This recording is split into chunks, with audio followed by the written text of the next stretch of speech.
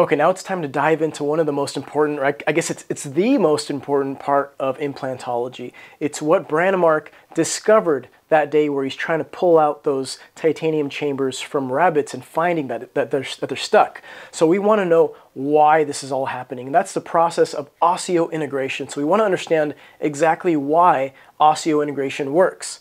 So let's go ahead and dive into the biological process. And it all starts when the implant comes off of this guy right here, the titanium, the CNC machine, right? You have this big CNC machine in an implant factory, and you have these titanium rods that get stuck inside of the machine. They get fed into the machine, and that machine, it basically carves out an implant. So when that titanium rod gets carved, as the layers get carved out, they expose fresh, new layers of titanium or titanium alloy. And as soon as that fresh layer of titanium gets exposed to the air, something really special happens. So the first thing is that the oxygen in the air, it comes in right away. So immediately the oxygen in the air comes in and it starts to accumulate here on the surface. So we have this oxygen accumulation on the surface. So now we have on the deep parts of the implant, the inside part of the implant, under the surface, you have the native titanium or titanium alloy. And on the outside, we have something special. We have oxidation. We have titanium oxide. So this forms an oxide layer, the titanium oxide layer. And what's really special about this, it's basically just, titanium rust. But what's really special about this is that this protects the layers inside and it makes this surface bioactive. It's what leads to the bioactivity, the biocompatibility of titanium. It is what makes titanium special. So we have now a titanium, let me write that out. We now have a titanium oxide layer, okay, and that is written as TiO2, titanium dioxide. Actually, it's titanium dioxide, okay? It's an oxide layer, but it's titanium dioxide technically. So let's go ahead and see how that plays a role in this next part here, because this next part is very important. So after you place your implant into the bone, after you've made your osteotomy, you've made a wound in the bone, now you're going to go ahead and you're going to place your implant. And you already have this titanium oxide layer, right? You already have that. I'm going to draw it right here. You already have that titanium oxide layer, and that just happens as soon as it touches air. The next thing that's going to happen is you're going to have these things inside the bone, inside the blood, that are sort of floating around, right? They're like in the patient's natural tissue. And these guys are blood proteins. So the blood proteins that we're looking at, they're fibrinogen, they're vitronectin, and fibronectin. So, okay, so those are the three. So fibrinogen, vitronectin, and fibronectin, they're just floating around and they're actually starting to be attracted to this layer.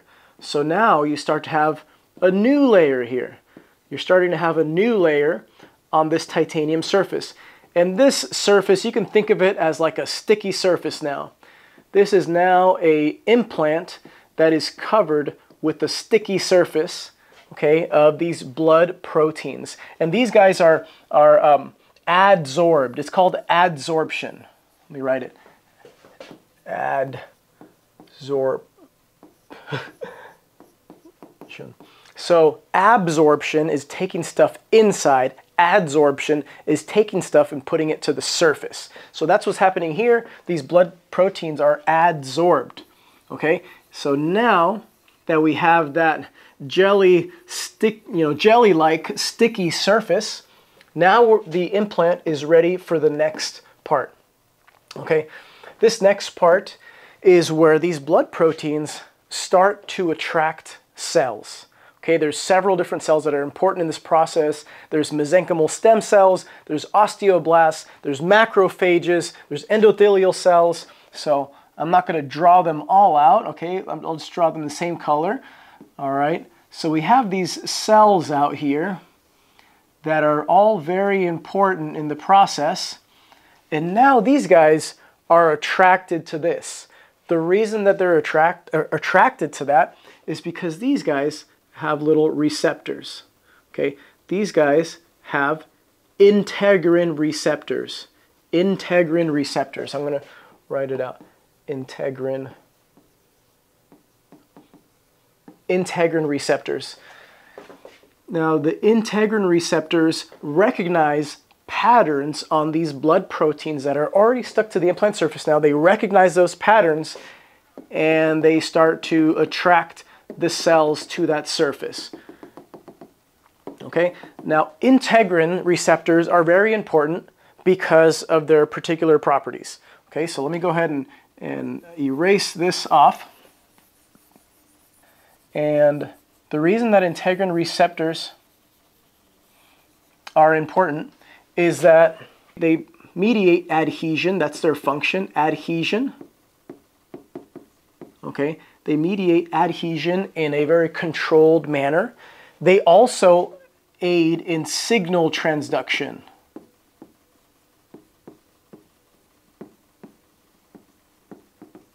They aid in signal transduction. So now we have the cells that are out here that are stuck here. So these guys are connected. And now we have a way to send signals back and forth. Right? We have a way, we have a way to send signals back and forth here. Okay? So that's what's happening over here now. And the other thing that's really beneficial about integrin receptors is that there's many types. So that means that there's a wide range of ligands to stick to. There's a wide range of things that it's going to identify on that protein, on that implant surface now, that are going to attract the cells that are needed for the next phase. All right, so now we're moving on to the inflammatory phase. So you've caused a wound inside the patient's bone, and you have your implant sitting there inside of that wound. So let's go ahead and draw that. So you have the implant sitting in the bone. There's maybe, like a little gap right there. So now what's going to happen is you have to clear out the debris. The debris has to be cleared out, and the stage has to be set for the remodeling and adding of bone, right? So we have our macrophages. They're going to be coming in. Okay, they're going to be coming in and clearing out the debris. And we also have our osteoprogenitor cells. So osteoprogenitor cells, they're the ones that are going to turn into osteoblasts, right? The osteoprogenitor cells are going to turn into osteoblasts, and they're going to be getting ready to play a role in bone remodeling. Now, this inflammatory response and the migration of cells, that's all regulated by cytokines and growth factors. Now, the growth factors that we're talking about here is TGF-beta. So that's going to be controlling angiogenesis and fibrosis. We also have PDGF, okay? And that's going to be regulating cell proliferation and migration. And the last one here is fibroblast growth factors that play a role in angiogenesis. So it's going to be, this process is modulated, because it's carefully balanced, because you don't want too big of an inflammatory response. That would be detrimental to osseointegration. You want it to be very, very well controlled. Okay, so now let's move on to this next part. And you'll see that growth factors actually play a role throughout this entire process. So what happens here is that you have a mesenchymal stem cell, MSC, all right? And it's pluripotent, right? It could become many different things. And that, as a result of these growth factors, I mean, there's several, right? TGF-beta, whatever. So anyway, these growth factors modulate this process whereby a stem cell becomes a osteoblast. And this process is called osteoinduction. Osteoinduction. So that's turning a stem cell into an osteoblast. So now this is happening, right? We're getting more of these osteoblasts forming. So now what we're going to do is take a look at what happens next. So the next thing is these osteoblasts, what they do is they secrete bone matrix. So they're just shooting out bone matrix everywhere, and it's just like blobs of bone matrix, okay? There's like some collagen in there too, collagen, bone matrix, a lot of stuff that this is shooting out. And what's happening over here is you have phosphate and you have calcium. Now these guys are gonna come from the bloodstream and they're gonna join in right here. They're going to be adding themselves, they're going to be depositing themselves into that bone matrix area, right? So we're going to have calcium and phosphate all over. And so that osteoblast is going to keep creating bone matrix all around itself, okay? Lots of bone matrix everywhere. And then you still have those collagen strands, right? You got lots of collagen and you're still having more deposits of calcium and phosphate. And guess what's happening? That starts to mineralize. That starts to actually get harder. It gets harder and harder, and then the osteoblast finds itself now in a situation where it's completely surrounded by bone matrix, and that bone matrix is now calcified. It can't move any longer. It can't move at all. It can't even produce any more bone matrix. So actually at this point, that is no longer an osteoblast. At this point, this turns into so it's no longer an osteoblast, it turns into an osteocyte. Okay, it's now called an osteocyte.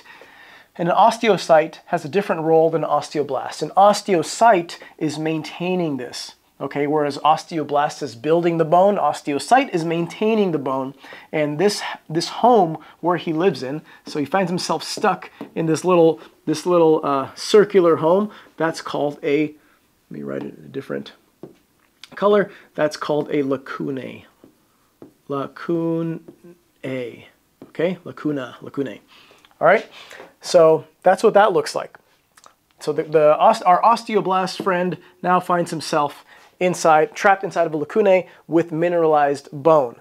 So you start to see the bone turn from looking like this to looking like this. That's just bone maturation. So while initially we're looking at bone that's like matrixy, it's all soft, it's like, it doesn't have very much pattern to it. That's called woven. A woven pattern of bone, woven bone, to lamellar. Woven to lamellar. And inside here you can see that they have, it's a very, very distinct pattern of bone. So when you're looking at the histology of it, it's very, very cool. You can actually see exactly where the osteocytes are. You know, they're the ones that are trapped. And it's very interesting to see that pattern of change between immature bone and mature bone. So this process is happening on two fronts. So let's look at our implant here. These are the threads. And here is the bone again, okay? So this process is happening on multiple fronts. There are osteoblasts that are migrating here and are starting to make de novo bone right here, right? So they're starting to place bone right here, right on the implant surface. So you can see they're laying it down right there.